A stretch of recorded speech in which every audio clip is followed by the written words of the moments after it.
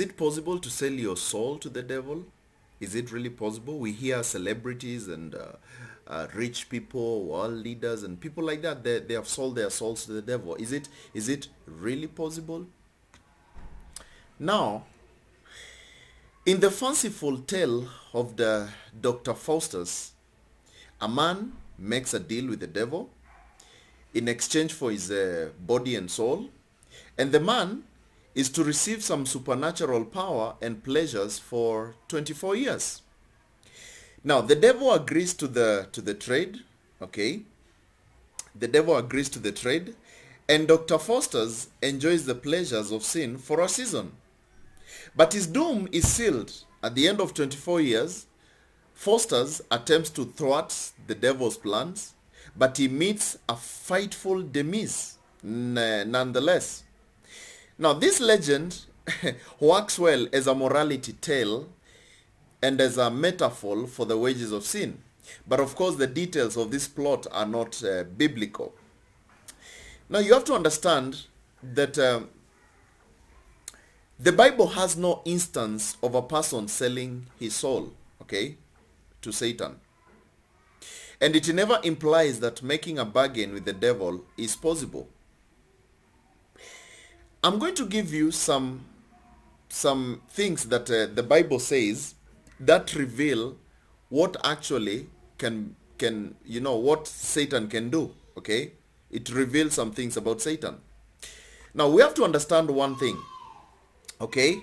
That Satan has power enough to oppose even the angels, to fight with the angels. He has power to do that. Remember in Jude chapter 1 verse 9, it says, "Yet Michael the angel," this is talking about when Moses had died.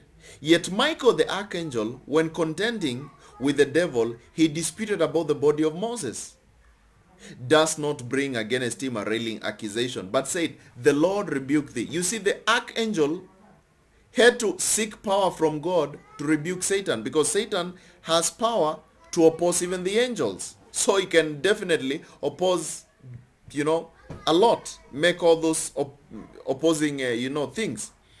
And also we see the same also happening in the book of Daniel 10 verse 12. Is also talking about the same thing. See here.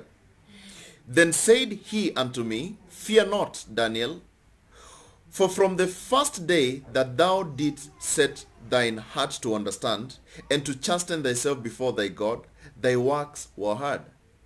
And I am come for thy words. But the prince of the kingdom of Persia withstood me, and 21 days, the demons were withstanding.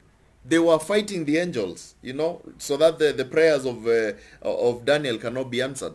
But lo, Michael, one of the chief princes, came to help me, and I remained there with the king of Persia."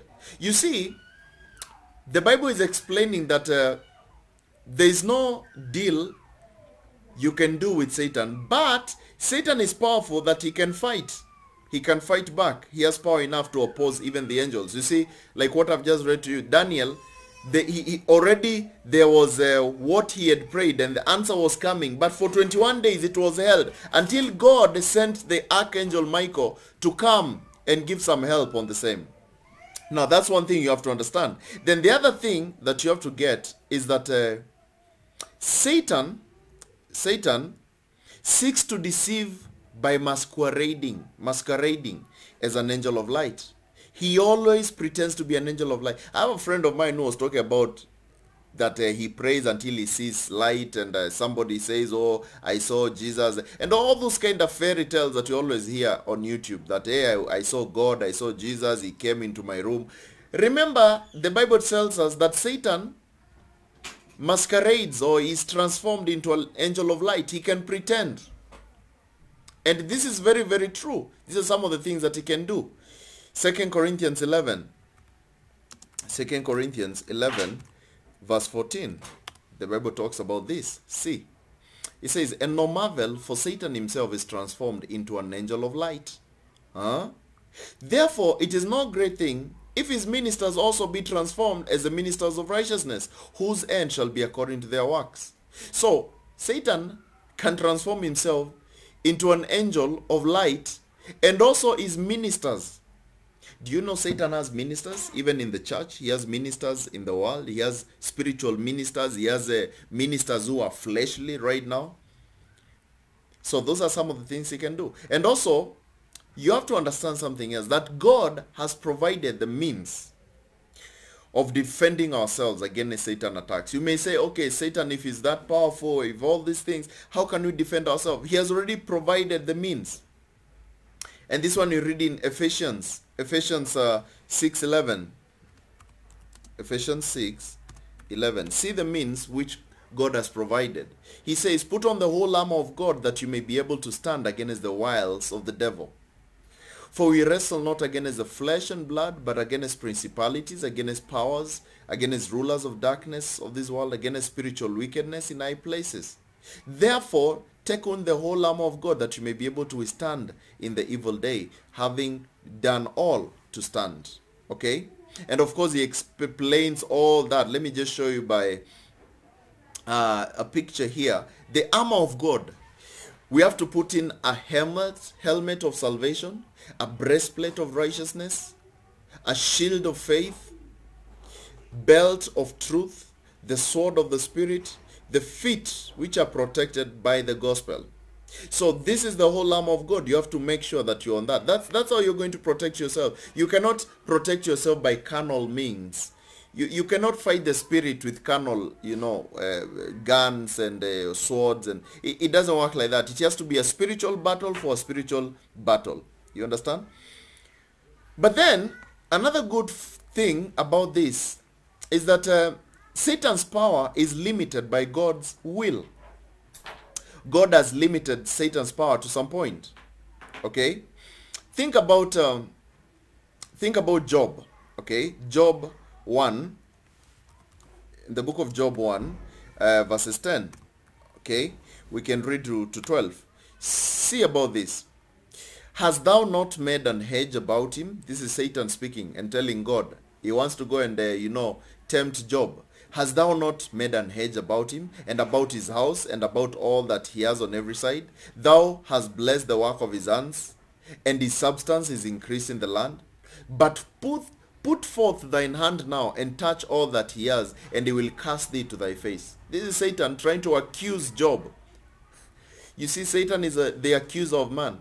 And the Lord said unto Satan, behold, all that he has is in thy power. Only upon himself not put forth thine hand. So Satan went from the presence of the Lord. So God is telling him, it's okay, your power, go and do whatever you want to do, but don't touch his life. So you see, Satan's power is limited by God's will. God is the one who can say you can do up to this point, or you can do up to that point. And of course the Bible tells us again in 1 Corinthians 10:13, it tells us also about the limiting of Satan's power. It says, there has no temptation taken you, but such is as common to man. But God is faithful, who will not suffer you to be tempted above that you are able, but will with the temptation also make a way to escape, that you may be able to bear it. So there is no big temptation which Satan can bring to you and tell you, this one is beyond you. No.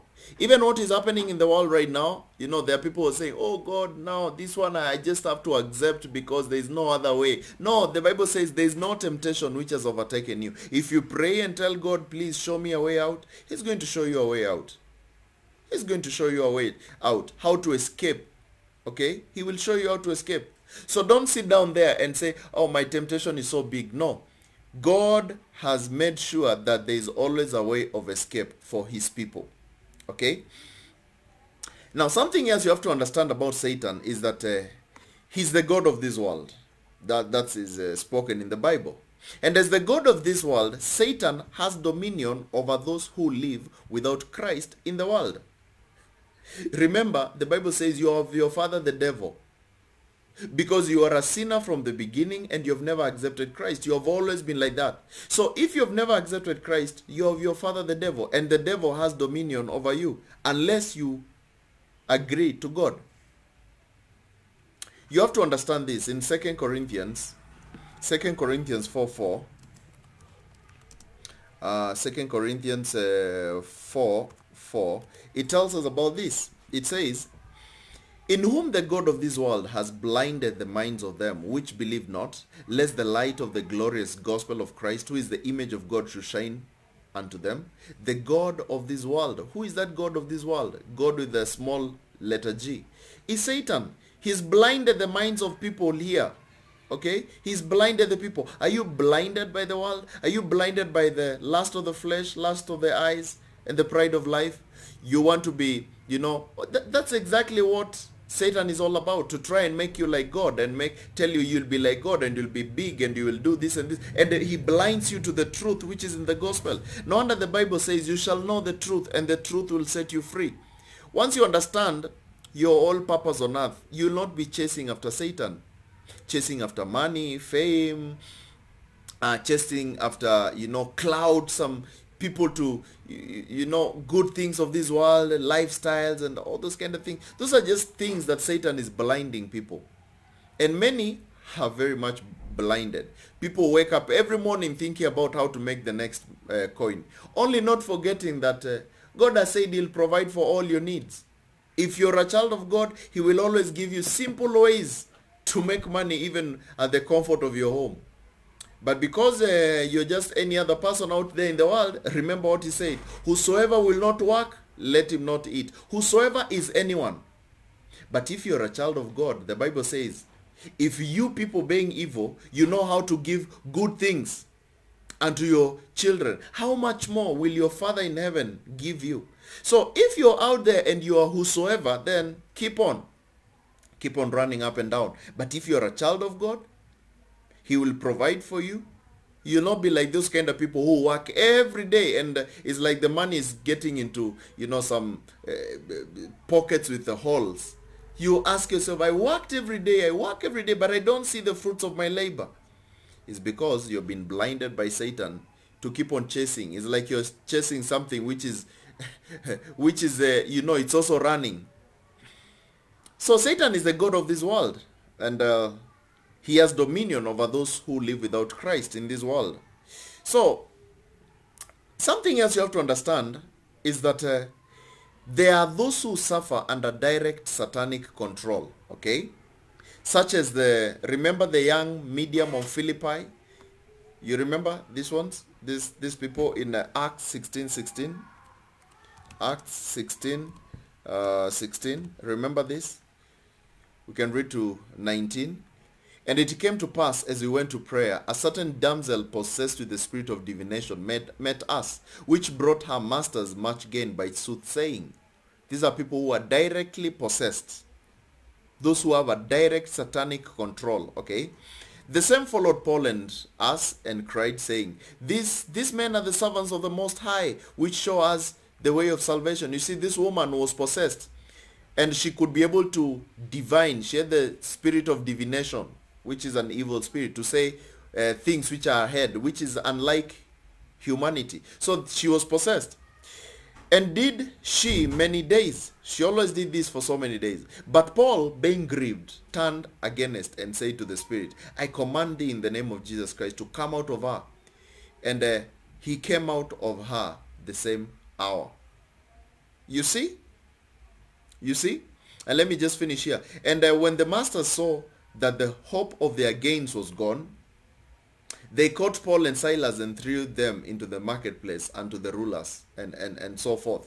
So you understand that there are people who are completely in chains of Satan, like the people who are demon possessed and things like that. And of course, there's also another one called Elymas, if you can remember in the book of Acts 13:8, if I'm not wrong, 13:8. It also speaks about Elymas. But Elymas the sorcerer, for so is his name by interpretation, withstood them, seeking to turn away the deputy from the faith. You see, Elymas the sorcerer. Now, people who are sorcerers and people like that, these are people who are already in satanic chains. They have already been bound. They are bound so much. But still, remember, each of these examples, the power of God still prevails over Satan's slavery. So you can say this person is like sold his soul to the devil. No, I don't think something like that, because the power of God still can prevail over Satan's slavery. In fact, do you remember Simon the sorcerer? Simon the sorcerer? He is offered a chance to repent. Now, this is a guy who is a sorcerer. He's already in chains of darkness. But he's offered a chance to repent. See, Acts 8:22. See here. So if you're saying somebody can sell his soul to the devil and there's no repentance, look at this. Repent therefore of this thy wickedness, and pray God, if perhaps the thought of thine heart may be forgiven thee. So this is Simon the sorcerer who is being told to repent. So it means there's chance for him to be able to be saved. So for those people, you look and you say, this person already sold his soul to the devil, he cannot change, and it's done. The only thing is that Satan has control over them right now because they have not repented. The moment they will repent, then it's done. So obviously, there had to be no irrevocable selling of Simon's soul.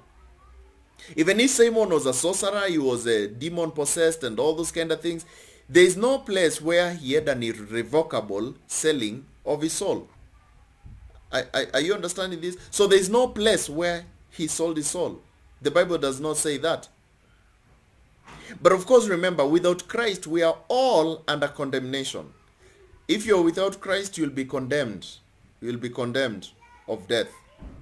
Because the Bible tells us in Romans, in the book of Romans 3:23, Romans 3:23, the Bible tells us that for all have sinned and have come short of the glory of God. So if we have all sinned, what is going to happen? Every sinner is condemned.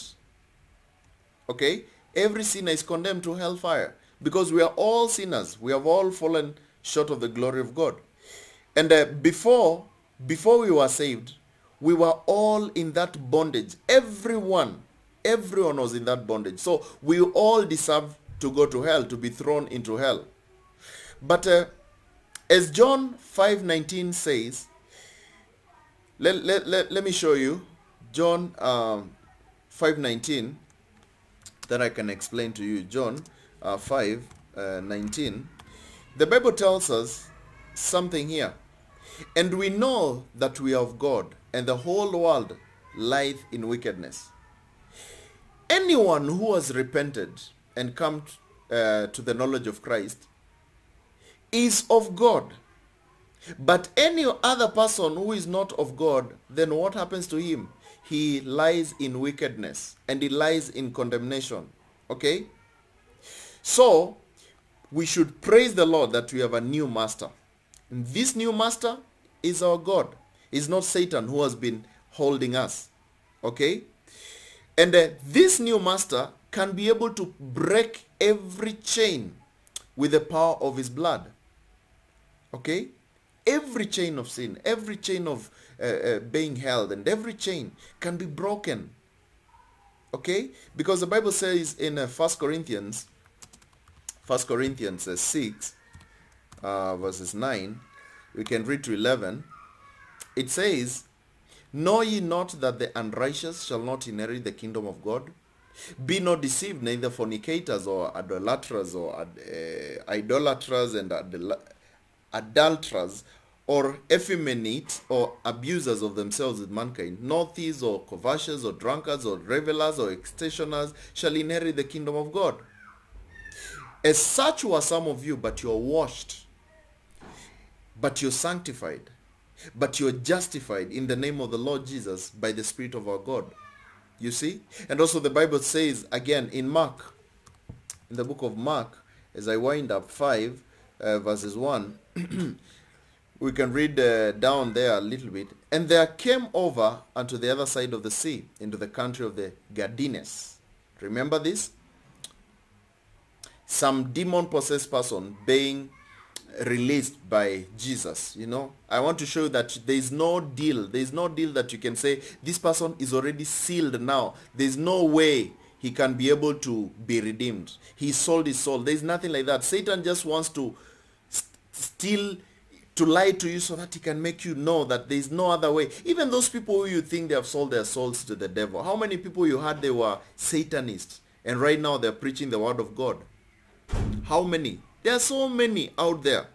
So don't think that somebody, if he sold his soul and he stayed there and he never repented, then that's it. He will go to hell. But if he repents and changes, then that chain can be broken, because the Bible says there is power in the blood. Now let's continue.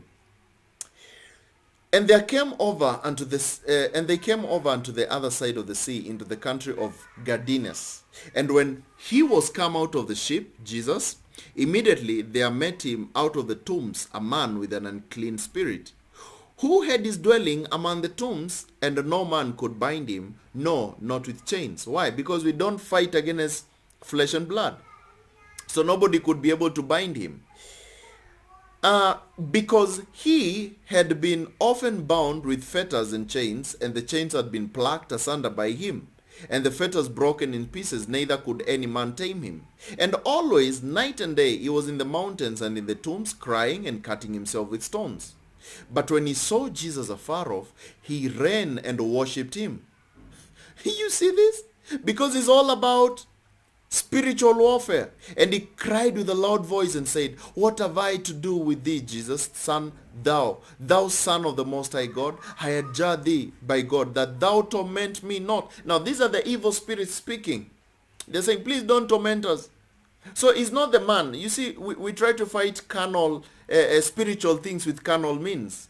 We try to bind people with chains, thinking it's all about chains which can bind this person. But it's a spiritual warfare. For he said unto him, Come out of the man, thou unclean spirit. And he asked him, What is thy name? And he answered, saying, My name is Legion, for we are many. So those were demons calling themselves Legion.